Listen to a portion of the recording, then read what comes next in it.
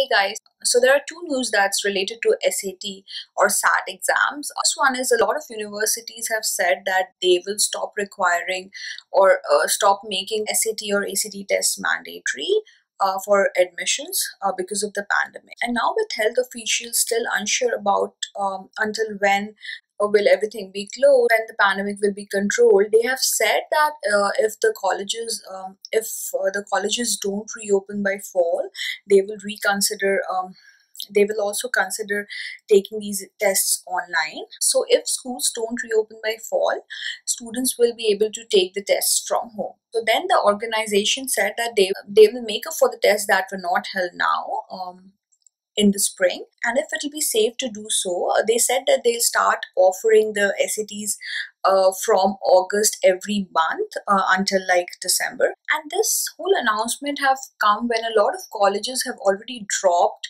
the requirements. Like around 51 colleges in the US have dropped the requirement of these tests, and a lot are also considering of making it optional. They have actually made it optional, and a lot of them are still considering making it optional.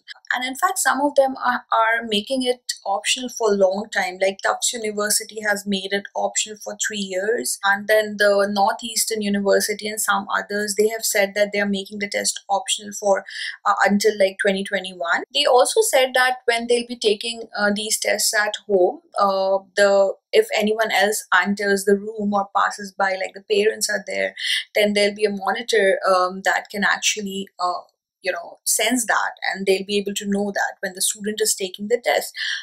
So there are a few challenges or like few critiques that people are saying. One is that parents might not want that much to happen with their personal computers, or they might not like that much invasion in privacy.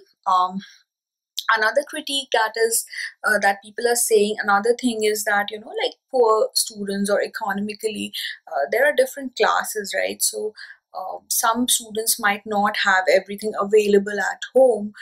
When they are at home with, like, let's say 10 other family members, it might be difficult for them to take the test. So those will be some challenges also. But as of now, this is what they have announced. And obviously the whole pandemic situation is making so many changes in all our lives. All we can hope for and pray for is that things get better and everything gets back to normal. Take care.